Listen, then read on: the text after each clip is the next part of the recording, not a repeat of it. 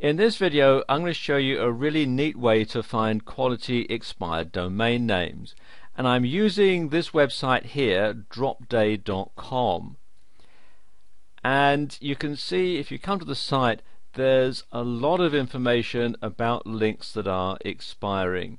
You can see here I'm recording this video on the 15th of November, and you can see it's showing that today there are 137,364 domains expiring.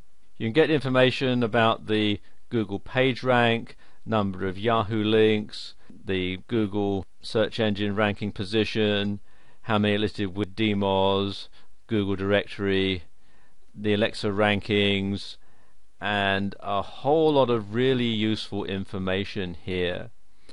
If you scroll down from the opening part of the site, you can see they do list the domains that are expiring, and you have the domain URL, and you can see that this one, for example, gets 18 visits a day, has a Google PageRank of 7, 882 Google links, 15 linking sites, and it was first registered in 2007.